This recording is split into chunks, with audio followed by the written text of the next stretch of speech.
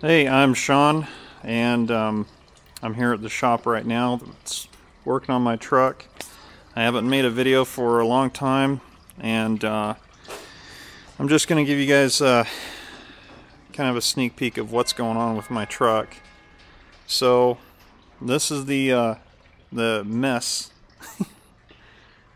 of what my truck looks like. You can see the engine's still intact. You can see that it isn't my Caterpillar painted engine. This is still my motor. So we haven't replaced anything yet. But kind of give you a little look of what my engine looks like. So this is with 5,000 hours and 148,000 miles. Pretty close. There is not any kind of sludge, any buildup in there. If you look at all the rollers, all my roller tips are all beautiful. The cam journals are all in great shape. This is the problem head. Everything's testing out just great. Everything looks great. Problem has been identified of something I'll show you in a second. So here you got the centrifugal force oil separator. That's what that thing is there. People always want to know what that looks like. That's it. Inside my intake there, you can see the EGR flap.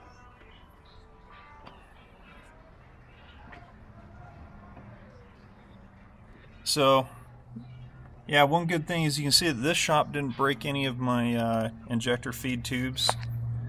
The dealerships are breaking these, and it's a standard procedure. Those guys have to replace them whenever they touch them. You can still see my intake's nasty, but I'm working on a fix for that.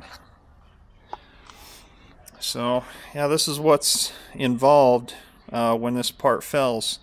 This isn't something that you guys can fix in your backyard on a weekend. This needs to be taken to a shop, professional shop, where they know what they're doing. There's just too much work involved in what part fails on these engines. So, here you got my intake cam, pulling apart, pulled out, and this is the exhaust cam. This is the problem right here. So I'll let you look at my journals. They're absolutely gorgeous. I mean, especially for this many miles. Looks really nice.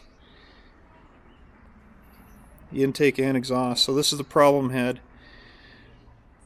So when I purchased my second motor, most of you guys know that I purchased my second engine, and when I first bought my truck in June, the forum was getting filled with people with the same repetitive problems over and over and over. And at first we all thought that it had to do with a bolt that held the gear on for the high pressure pump. We thought that it was backing off, allowing this tooth to slip, and that was causing the valve train to get out of time, and the valves were coming through and either disintegrating into the piston or destroying the valves. So, you know, since all of our trucks were under warranty, a lot of information wasn't being disclosed, and no aftermarket shops diesel shops were having to tear these apart, so nobody really knew yet.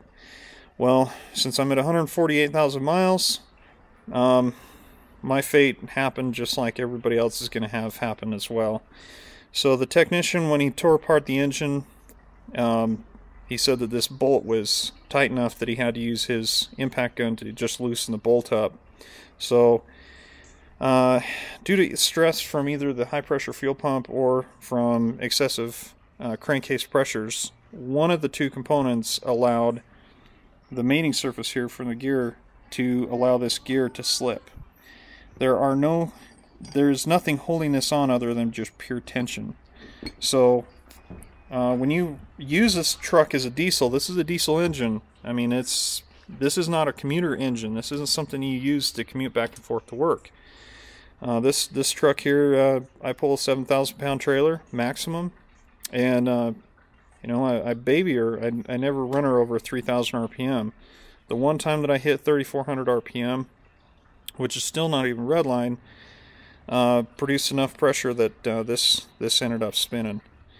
So This shop is working on a solution to permanently fix it. As it is right now, I don't have any kind of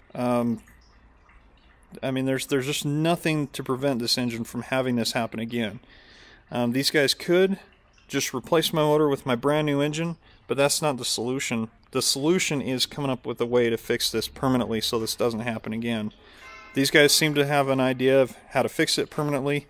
If they do, then I don't see anything else in this engine that could really have any kind of problems. Nobody else is having any other big issues.